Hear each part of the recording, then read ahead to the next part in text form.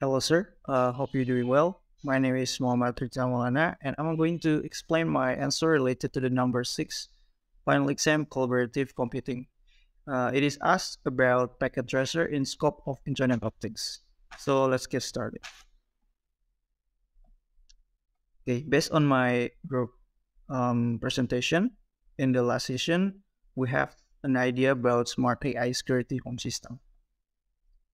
So this system is a combination of smart door, siren alarm, and CCTV with motion sensor plus feature from TensorFlow AI's technology. And this is the flow of the system. It starts from the smart door that gives the information whether there is an authorization access or not. And if there is an authorization access, the smart CCTV built in with motion sensor capture the image to be analyzed by AI. So this is the AI with TensorFlow AI. Okay, after it going to be analyzed. If there's a suspicious movement, which is human movement, is detected, it going to be sound an alarm and send a notification. And if there's not suspicious movement, which is for example an animal movement, it's not going to be sound an alarm and not going to send a notification. So this is the flow of the system. Okay. After that, this is the simulation of IoT with Cisco Packet Tracer. We have an illustration about home, and it consists of home gateway, router that connect to internet, and webcam AI security with motion sensor and alarm. It connect to be it connect to internet, and there is a smartphone which far away from the home.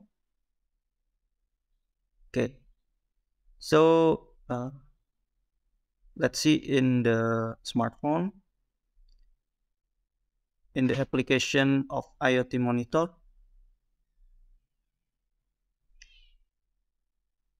Okay, in IoT monitor, it connect to the devices in the host in the home.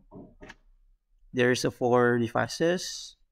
Okay, the first one is the smart door and the CCTV in the CCTV.